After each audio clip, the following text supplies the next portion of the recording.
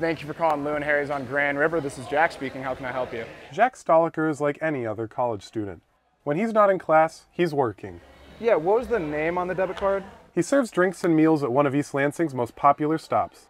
But he knows his future here is being threatened by decisions made here, right down the street at the state capitol. Our customers are paying us way more than our employers could, which is why not only do they not want to have to pay us this fixed rate, but we also don't want that either because we're not making any of that money. Everyone at Lou and Harry's lives on tips, but a recent Michigan court ruling decided the tip credit, where restaurants can pay less to employees, will be phased out.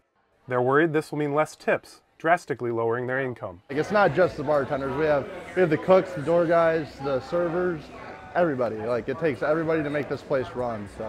And the tips are the big part that keeps everybody here, not just the bartenders. Servers are good people. They'll come to your table and ask if there's anything you need with a smile on their face.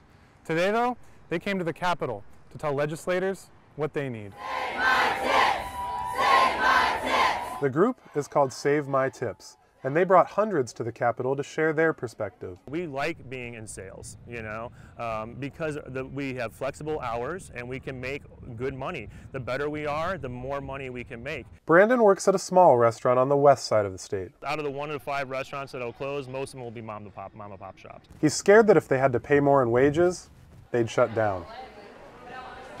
The people who are making these decisions are the same people who have never worked a day in a restaurant.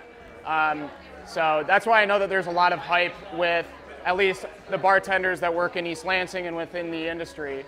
The tip credit will start to be phased out in February, unless Michigan servers can save their tips. All right, sounds good.